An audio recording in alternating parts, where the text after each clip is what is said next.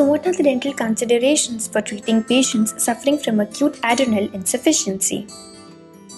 The deficiency of cortisol in the human body leads to adrenal insufficiency, which in turn can compromise the individual's ability to adapt to a stressful situation such as a dental appointment.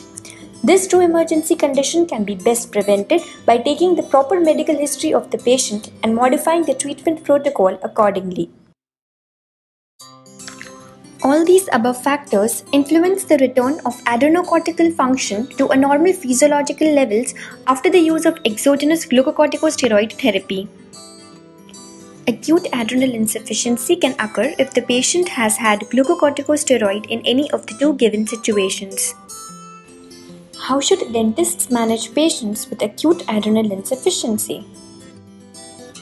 In case of conscious patient, terminate dental treatment.